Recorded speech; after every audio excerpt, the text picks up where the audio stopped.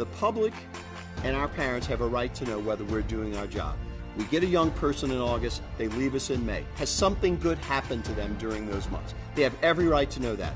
As taxpayers, we have a right to know that about our public school system, and as tuition payers, certainly our parents need to know that about De La Salle. We need to be able to tell them what are the good things that happen between August and May. Some of that can be done through standardized testing. Some of that can be done through grades. One thing that public education has done is it's teacher-proofed the curriculum. It's made the coursework and teaching to the test the priority, not the relationships and the quality of teaching, not the mentoring and the coaching that are so essential to great teaching. They've removed that, and they said, teach the test, make sure the kids score well. We're not doing that at De La Salle. We want our kids to do well in testing, and they do well in testing. We embed test prep in every course we teach starting in 8th grade. Our kids get college prep in every class they take every day. But they are not wedded to that only.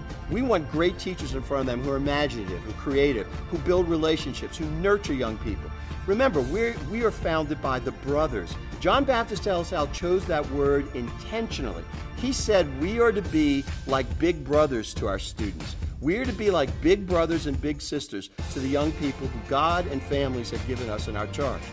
And that means they have to be creative in the room to make that relationship work. We have to be more individualized in our approach, not teaching everybody the same way, following the same block schedule, but moving along in ways that are individualized. And that's what our great teachers are doing every day.